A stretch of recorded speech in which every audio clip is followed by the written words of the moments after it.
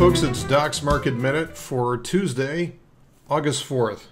I just thought I'd show a little follow-up on the earnings trade yesterday from CTRP. What we had originally was the price was around in this area. I think it was 72 or 73.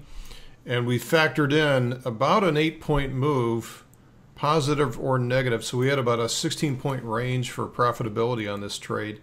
And so far we're starting to see a pretty strong move to the upside. Now, what we're already also seeing is the implied volatility is collapsing of those options. And this is what happens when options have that rise in implied volatility right before some type of announcement. And as soon as it comes out, all that air comes out of the balloon. And this is what's benefiting a short Vega trade like this, like an iron condor.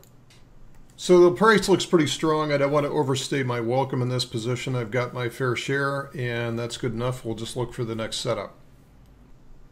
Now let's go over to the S&P 500. What is the next move for the S&P here? Well, a lot of it depends on what occurs in this little box in the price, right? This is how we frame in the price action.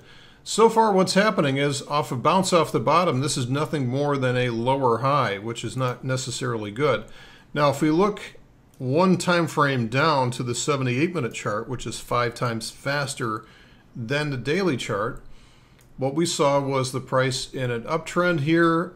So far this is nothing more than a higher low, but then the price bounced from here and it's a lower high. So if the price actually undercuts this level right there, then what we have is a change in polarity on the 78-minute chart, which could spill over to the daily chart. So that'll be potentially that lower high kicking into gear if it breaks below that range, which is the bottom of the blue box here.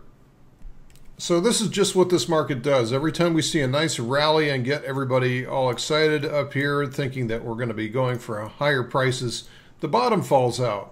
And every time we probe into new lows and everybody gets bearish and starts to investigate bearish strategies, all of a sudden they get squeezed out to the upside. So this market, this is just what's going on. If you pull back and look at a larger picture of what's going on, just a sideways market. But the thing that we have to be cautious of here is the broadening pattern. The volatility, the realized volatility is starting to pick up, and that is a hallmark of markets about to enter a corrective pattern. So be cautious, be aware of any potential bias that you have, because you could be drastically wrong if the market breaks in the opposite direction from what you expect. That's today's Market Minute. Thanks for listening. We'll see you tomorrow.